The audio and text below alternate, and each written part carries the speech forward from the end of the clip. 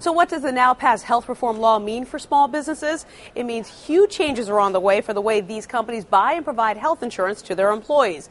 Keep in mind the final rules could be changed by amendments in the Senate, but any of the provisions that affect small businesses will not kick in until 2014. For one thing, by 2014, states will have to set up small business health option programs. They're called SHOP exchanges, and that's where small businesses will be able to pool together to buy insurance. By the way, a small business here is being defined as a company with 100 employees or less.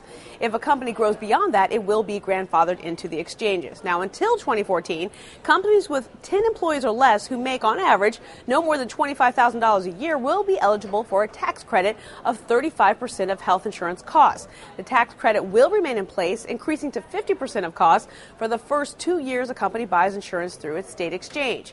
Also in 2014, companies with more than 50 workers must offer coverage or pay a penalty of $750 a year per full-time worker.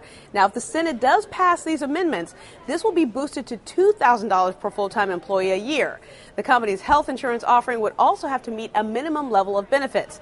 The Congressional Budget Office says the exchanges will cut small business insurance costs by a bit, with premiums falling between 1% and 4%, while the amount of coverage would rise by up to 3%.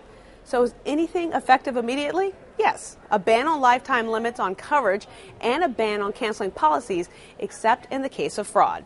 For CNN Money, I'm Stephanie Elam.